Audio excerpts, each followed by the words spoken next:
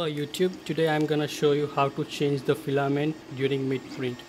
As you can see, I am almost done with my filament, so now I have to change the reel.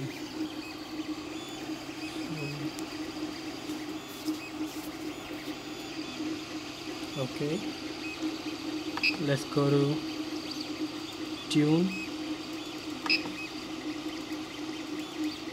scroll below and find this change filament. Now it's gonna stop the print and move the X country to the left, and it's pushing out the filament.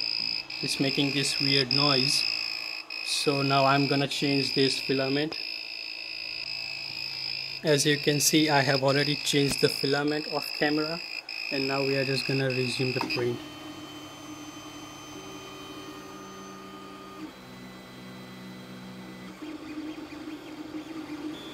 And you can see it has already started printing. So that's how you change the filament. Easy.